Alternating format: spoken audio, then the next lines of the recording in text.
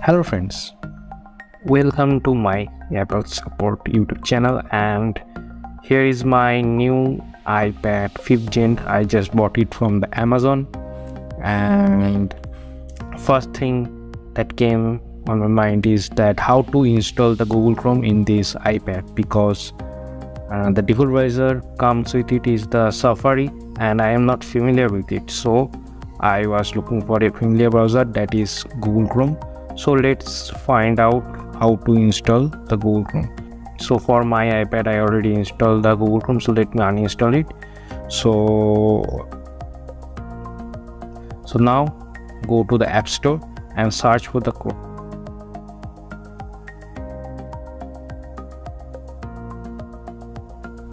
So I have already installed this once, so there is a cloud icon in Google Chrome, but if you are installing it for first time, then you will get this get for first time. If you are using the App Store for first time, it may ask for the ID or password, the Apple ID and password, or if the fingerprint is configured, then it will ask for fingerprint.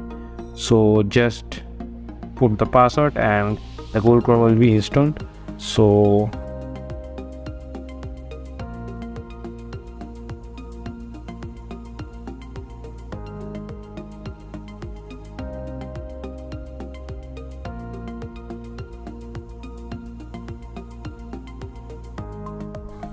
now you can easily use the Google Chrome, but the problem with the iPad is that the Google Chrome will give a mobile version of the website. So to change that, go to settings, go to content,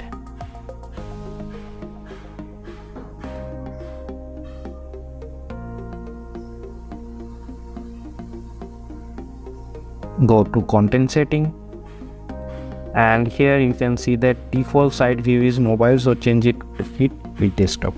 So now just refresh the page, so you can see the desktop version of the website. So like that you can set up the default version of your website, so any website now will be opened in desktop mode.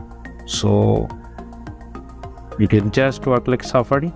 So enjoy your new Chrome in your new iPad.